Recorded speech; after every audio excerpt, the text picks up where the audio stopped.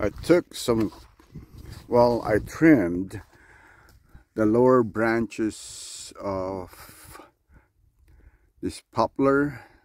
I think it's a poplar, or is it the other one? I'll put it on the description. They are fast growers, good tree for the desert. Yeah, it's pretty tall now. I'm gonna say maybe 6 feet tall, but I trimmed the lower branches. I collected some cuttings right here. We're gonna collect this. I got some already that I trimmed a little bit, so I'm gonna fix that a little bit right there, scar it, and plant it. And I know they're gonna grow good, so I can't wait. There it is. So we collected at least 10 cuttings, and that's what I did as well. Scar it, so that's where the roots are gonna form. So dipped it in water a little bit. So we're gonna go ahead, and what I do, I just put it like that in the ground. That's it. Just water it. Simple.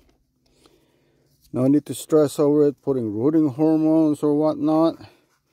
You don't need to do that with these ones, of course, because they do root very easily. They're fast growers. They're good shade trees, and it's gonna benefit the desert here, because yeah, for our orchard, we're gonna have a nice orchard where you can go picnic as well. Just a little camp area, you know, you can go camping. It's probably in a couple of years that should be done. So we're just concentrating on our orchard for now, but at the same time we're planting a lot of cuttings. We're gonna plant a lot of trees, so in the long run it's gonna be, I know there's a lot in there. That's okay, guys, that's okay, no problem, because we're gonna separate that once it's rooted.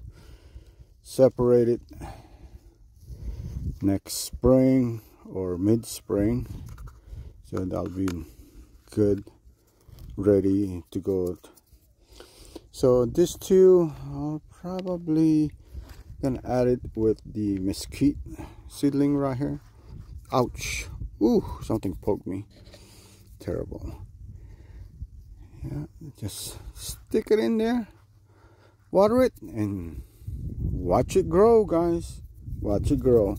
I'll do an update probably by springtime and show you guys the result. I know it's gonna root because I did this last year as well.